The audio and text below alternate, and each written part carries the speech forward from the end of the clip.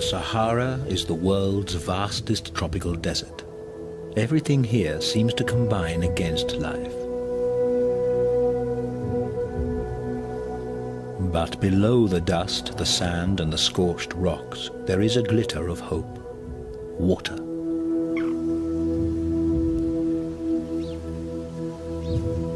The Sahara's wells, oases and lakes are the desert's only sources of life.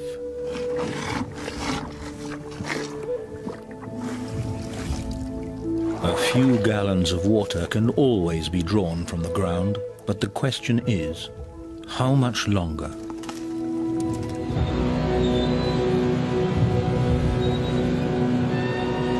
Right across the Libyan Sahara, history's biggest water pipeline is being built. Ancient underground water resources are to help break the rain of dust and sand and make the desert green. Can this vision become a reality, or will it upset the Sahara's water system?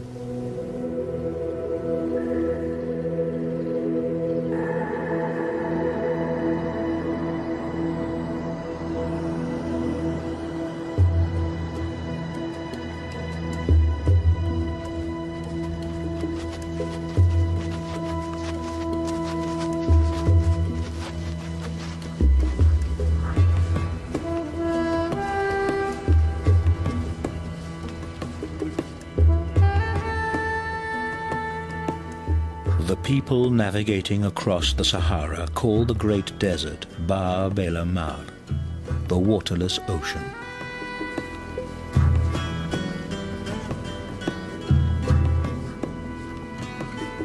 This ocean of sand is nature's ultimate challenge, a challenge the caravans face every day as they have done for millennia. They endure daytime temperatures of up to 170 degrees in the sun, for there is no shade. The last time it rained here may have been 10 years ago. The few drops were not really worth remembering.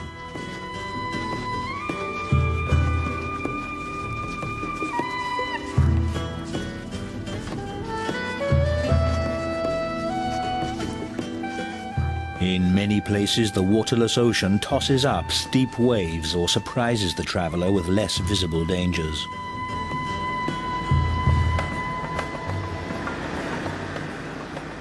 Especially those who use more modern means of transportation need to be on the lookout.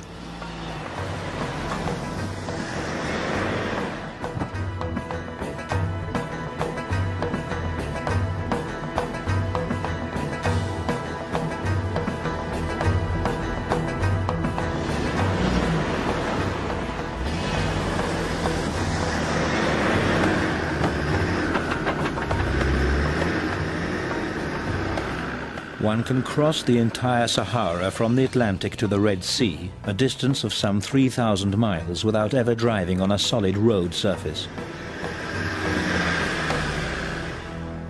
The Sahara covers 3.5 million square miles. The state territory of Libya alone makes up 1/5 of the Sahara. 95% of Libya is desert. The extinguished volcano Vaouanamus is a witness of the turbulent past of the world's largest desert.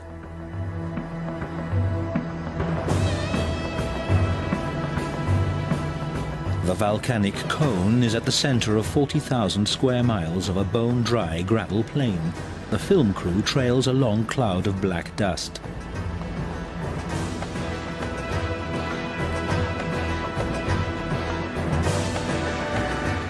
Whoever makes it to this place feels as though they're on an alien planet.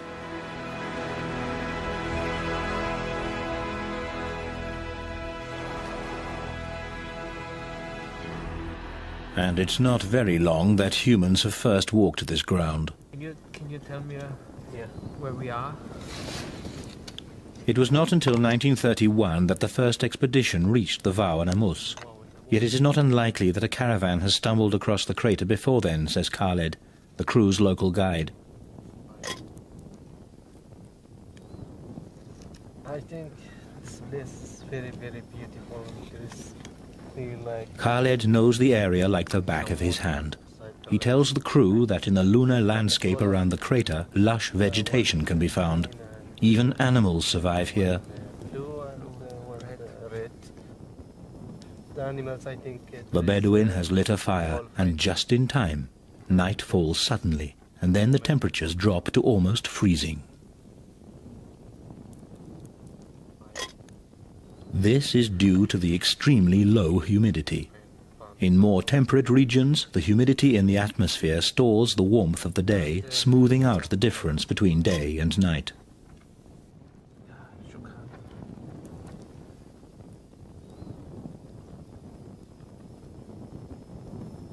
In the desert, however, the warmth is gone as soon as the sun sets.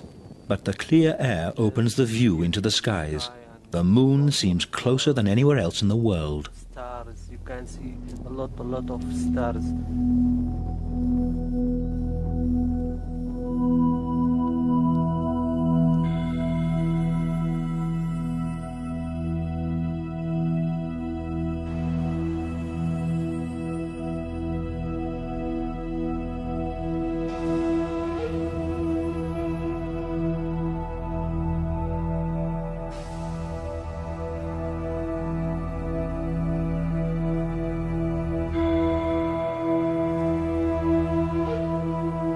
Daybreak drives the shadows from Vav and Amus.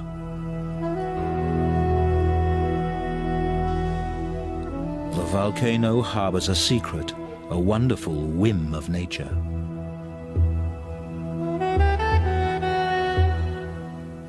Water in the middle of the desert. 5 lakes in a gigantic caldera. The caldera is 400 feet deep and measures 2.5 miles across.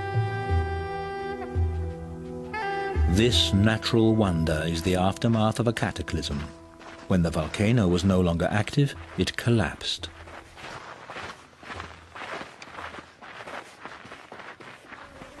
For volcanoes, this is not so unusual, but the Vav and Amus collapsed in a special place, cutting into a subterranean water reservoir.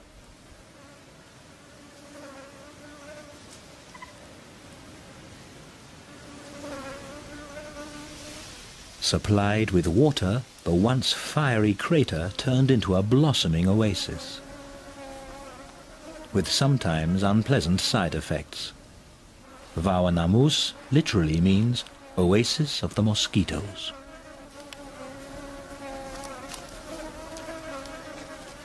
The tracks in the sand are from fennecs and jackals. They cannot drink the water in the 5 lakes. It contains too much salt.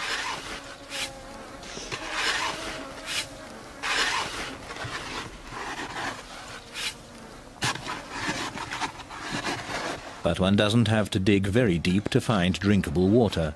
A member of the film crew tries the taste. Taste heißt inte Wasser.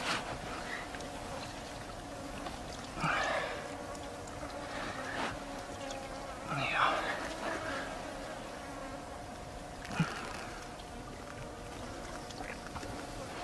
Süß, nicht salzig.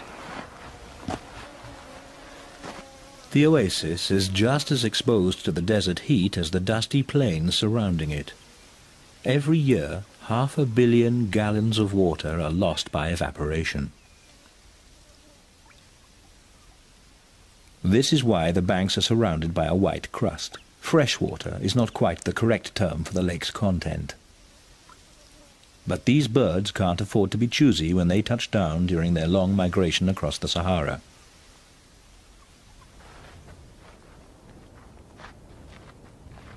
The film crew climbs a small volcanic cone of more recent origin. Plants have not yet been able to colonize its top. It's a little desert within the oasis.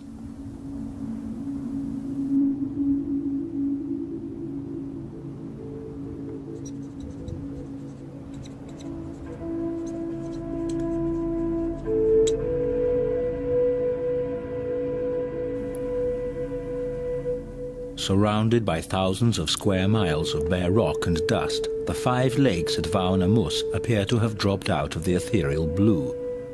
But in fact it's the opposite. The water comes from below.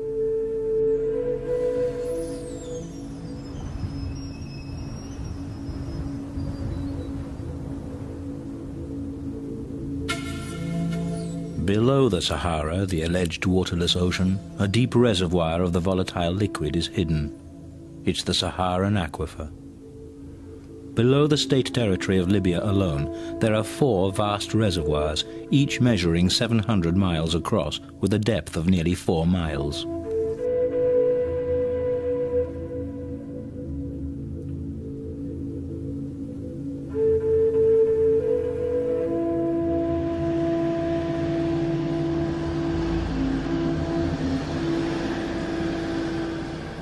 These immense water resources are the heritage of a time when North Africa was a green garden with lots of rain.